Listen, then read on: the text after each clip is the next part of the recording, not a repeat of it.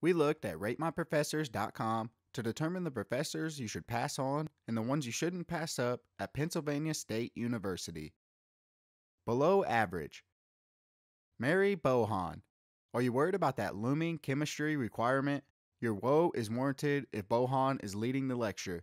Former students agree that she doesn't seem to have a very firm grasp on the material she presents, leading to debated discussions and grade-killing exams. David Cannon.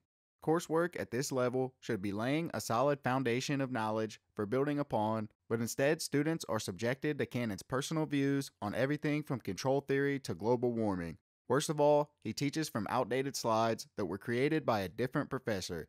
The level of indifference here couldn't be less conducive to learning. Susie Wright. This accounting professor, well, holds you accountable for keeping up with her too fast-paced lectures.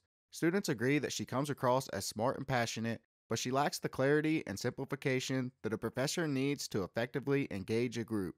Exams are compromised of loose-ended fill-in questions, which makes grasping the material even more crucial. Exceptional. Russell Chudderwitz. Not only does his economics professor present a clear understanding of the basics for those who attend his lectures, but he keeps the field of study fresh and rooted in the present by starting each class with current events, a balance that leads to be a strong foundation for budding policy makers. It's true that he's a less than merciful grader, but his tough love approach to teaching reinforces material that carries pupils through their academic career and beyond. Andrew Peck. Sometimes large halls filled with hundreds of students can make teaching seem somewhat impersonal, but this professor of psychology is applauded by learners for holding their attention and not just treating them like they're another number. It doesn't hurt that he has a humorous, upbeat attitude that undergraduates can relate to. Approachability is crucial when it comes to being intellectually vulnerable and asking for help. Marilyn Blanco.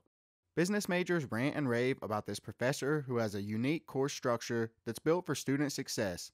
There's no required textbook, and test scores have lower weight, meaning you're entitled to at least one flub. Easy to follow and engaging lectures adequately prepare future moguls for tests, getting rid of the vague teaching approach that some less personable instructors are known for. So for more tips and tricks on colleges and universities, check out our website,